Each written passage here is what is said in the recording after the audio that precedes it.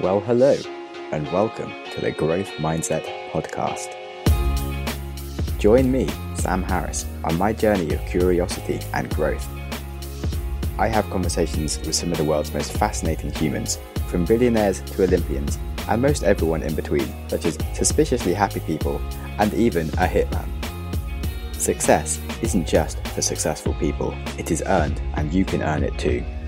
I find out how ordinary people become extraordinary to fuel your own growth mindset.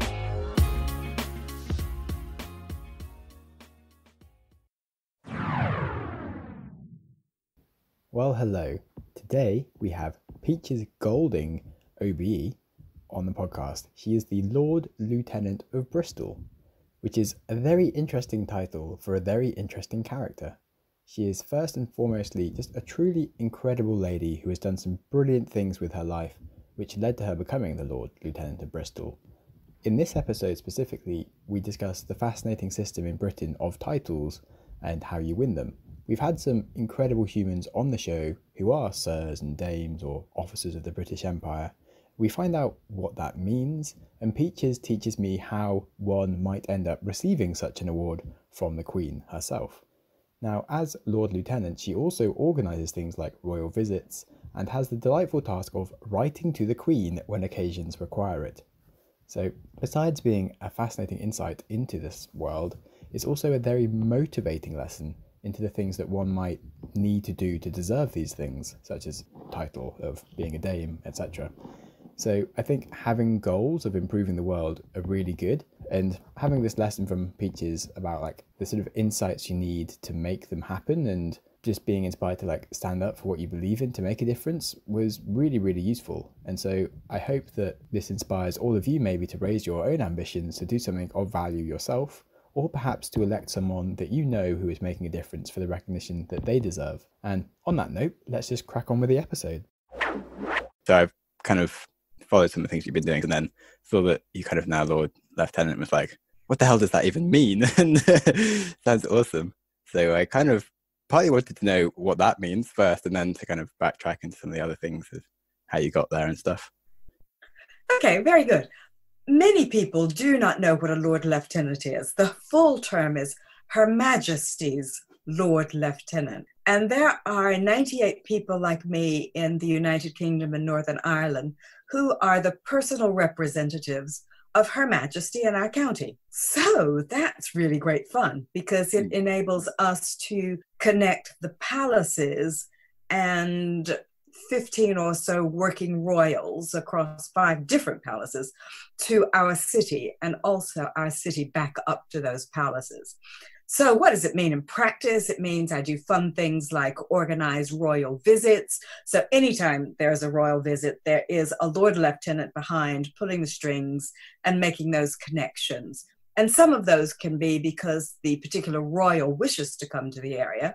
And others of those are because the Lord Lieutenant asks a member of the royal family to come for a reason.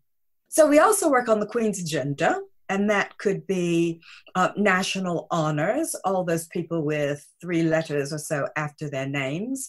We work on those. We are involved in the Queen's Awards for businesses. They're called the Queen's Award for Enterprise, and they come in 4 different categories. And there's the Queen's Award for Voluntary Service. So we do that. But because Her Majesty has such an enormous impact on our society, we're involved in all sorts of other things. The courts, for example, are the Queen's courts. So any magistrate, and of course magistrates try 95% of cases that come before the law, we're involved in the swearing in of those magistrates.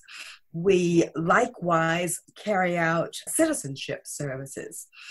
Because of the founding of the role, have a military connection. So whenever there's a military parade, and you will see on television heads of state and one thing and the next inspecting the troops and one thing and the next, we get to do that. How cool is that? In churches, we have a specific role because the Queen is the head of our Anglican faith. So it's just amazing, actually, Sam, when you think about it.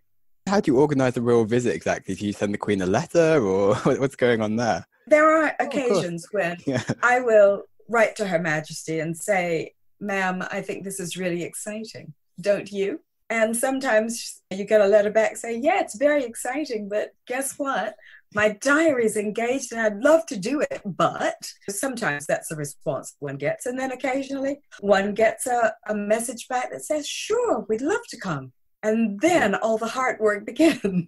But each member of the royal family is an individual and they have different interests and likes. And the skill of it is to identify some activity or purpose that aligns with their own interests. What goes into like the letters that have got results? How do you craft a letter that ends up with like a royal visit?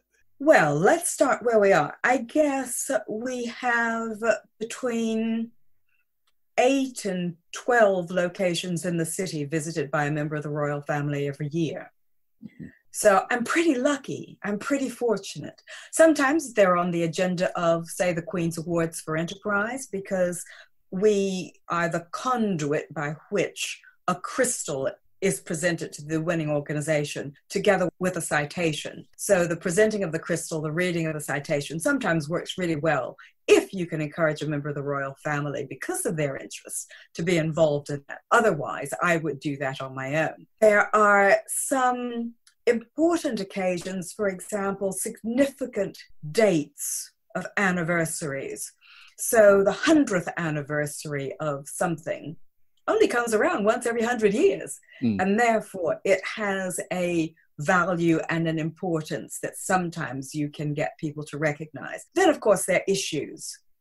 So if you just think about what the Duchess of Cambridge is doing right now with the National Portrait Gallery, of which she is a patron, getting us to take photographs of what our lockdown looks like. She also is the patron of a number of organizations. And if those organizations are located in my county, for example, a visit to that is of interest. So it just depends on, again, being able to understand particular individuals and what their interests are and how that aligns with what's happening here in the county. There's more of having something worthy and not so much about crafting it in a good way in terms of selling it. Is there any tips on like how you write those letters and like things that you don't do and things that you must do? And the rules that you get given when you become a Lord Lieutenant? Or is it just sort of like, oh, you're the person, so you just write the letters and you make it up as you go along? Yeah, there's a bit of that. But there's also sorts of important things like you start the letter, Your Royal Highness, so you get your etiquette correct. But the most important thing is the sincerity with which that particular letter is written. And you do try to keep it to one page of A4. So you need to think about what you want to say and why you want to say it. But members of the public have always been successful in obtaining royal visits for their particular area of interest. And sometimes they do it far better than I could craft the letter. Oh, there we go. Thanks. Then, okay, so on the national honours, how does that get worked out exactly? So you get a list suggested to you, like people apply? You, member of the public, go on to the Cabinet Office website, download a form that says, I want to nominate this person because of the service they've given to our community. And that community could be anything from, say, sport, education, health, creative, philanthropy, all of the things that are the bedrock of our society. And you write a nomination and you get a couple of people to support you, and you provide evidence that describes and defines what that individual has done that's above and beyond. And that's how honors come around. So I'm always encouraging people to think about those folk that make such a difference in their lives, whatever aspect it is.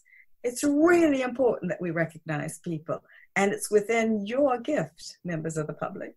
Cool. Yeah, I've got a few people in mind that I've been meaning to nominate. I hope you do get around. I mean, a lot of people don't understand the hierarchy within particular orders. And here we're talking about the most excellent order of the British Empire. And so the entry level is the British Empire Medal. And that is like the member of the British Empire. Those two medals are for people that do things in their local communities. Then you get the officer of the Order of the British Empire, and that's the one I have. And that's for work that's done over a geographical region. And then the next one is a commander, and that's for people that do things on a larger regional, national basis. And of course, we all know about sirs and dames, and those are people that do national and international work. So, there's all degrees of award that are made twice a year. That makes much more sense to me now. Glad I asked. That's right. So that wonderful Captain Sir Tom who walked up and down in his garden, well, he was made sir because raising £33 million for the National Health Service, that's a national impact. Yeah, definitely. That was huge. Yeah, really loved what he was doing. I remember when he first started, I was running a thing called like Thrill Seekers Adventure Club for just doing kind of adventures in your own house, because you can't like go on a holiday or do anything silly. But I was like, well, you can kind of do adventures in your own home. And so I started doing things like I did a week of like press up challenges where I did like a challenge like every hour on the hour for a whole week. And that was horrible. Like I ate only porridge for a week just for like differences and make some memories and things. But yeah, he instantly became an honorary member of the club because of it. It was like, oh, he's doing cool stuff at home. And then he suddenly becomes famous. I'm like, oh, well, he kind of outgrew the club. Anyway, the Queen's Awards. How do they happen anyway? Businesses apply for the Queen's Award for Enterprise. And again, there's an application form that's online somewhere in the Cabinet Office. And they're in 4 different categories. They're in the category of innovation, does what it says on the tin. You've got a new product that's worthy of that level of recognition because of the numbers of sales that you've made or the difference that it makes to whatever else. And the next, you can decide on that one. So there's innovation, there's international trade, again, what it says on the tin, sustainable development, and the last one is called promoting opportunities. And that's all around how it is we get people that are disadvantaged and distant from the workplace into employment. And for that category, and for surprisingly sustainable development, we're always looking for more applicants, because I think last year there were only 7 businesses awarded the Queen's Award for promoting opportunities. And I know there's more work than that going on in the country. Yeah, I was going to say, I know a few people doing cool stuff there. Yeah, that's it. So each one has a different set of criteria. For international trade might be over a particular time scale. So you might need to have increasing sales for 3 to 5 years, for example, whereas innovation might have a shorter time scale. But you've got to be a British-owned business, and you've got to employ, I think, at least 2 or 3 people. So they can really be quite small businesses. And I think about 90% almost are indeed SMEs that win these awards. And it's great because you can fly a flag, you put it on your logo, it's very motivational for your staff. You get to meet probably the Prince of Wales these days, because they do have a reception at Buckingham Palace pre-COVID. Don't know if they got one in this year before the lockdown. But yeah, it's a tremendous award to receive. Is it kind of a bit like with the OBE, someone else has to nominate, or can you just, or is it you apply yourself for the work that you can apply yourself? Yeah. You don't need some external person to nominate you. And the same goes for the Queen's Awards for voluntary service. Again, an organization that uses the skills and resources of volunteers, and volunteers guide the way that organization works, then of course they're eligible for that, and they, again, fill in a form. Cool. Okay, so how did you win your award? I think I was awarded in 2009 for services to minority ethnic communities across the Southwest. And it was in connection with some of the work that I was doing with private sector, public sector organizations to help them make connections in minority communities to increase employment, for example, to increase the promotion of people through those companies, to help them invest in minority community organizations, to get more businesses onto their supply chains. So yeah, that was my activity, my service. Back to the question of like, how does one become a Lord Lieutenant? Is it things like that that promote you to being able to be eligible for taking this kind of job, or is it sort of anyone can apply as long as they are a sensible person when they appear, or do you have to have like the actual background and stuff? Well, it's interesting because Her Majesty expects between 10 and 15 years of voluntary service from her Lord Lieutenant. So it's quite a commitment, not just in time, but also in resource. So what are the qualities and what is one looking for, and how does one become a Lord Lieutenant is all, those are very good questions. The county determines who their next Lord Lieutenant is. The Privy Council, and I'm sure you've heard of them, they are that body that's comprised of senior MPs and senior members within the households. They conduct a consultation. So a consultation is organized by the Privy Council. They come into the county, they interview 100 plus people, and they ask two questions. The first question they ask is, hey, what's going on in this area? What's happening in the next 10 years? And you discuss that. And it can be anything from, we've got a traffic problem, to this is a new development that's being built here, or we've got a university that is expanding in a particular way, or we've got poverty in these communities, or education, everything that you would think about that's happening in the county over the next decade. So after that discussion, the second question is asked,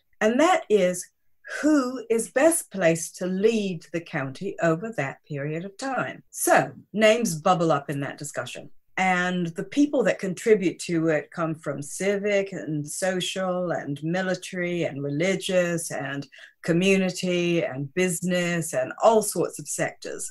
So they each will have their views about who is best to lead the county through the next 10 years or so. 3 of those names maximum are presented to the Prime Minister. The Prime Minister makes a selection and makes a recommendation to Her Majesty.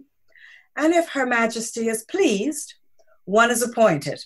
Do they kind of actually ask you, do you have to put your name forward as someone that might be ready to lead? Or is it more like the Privy Council just sort of look for the people in the area that are active and then they kind of approach you?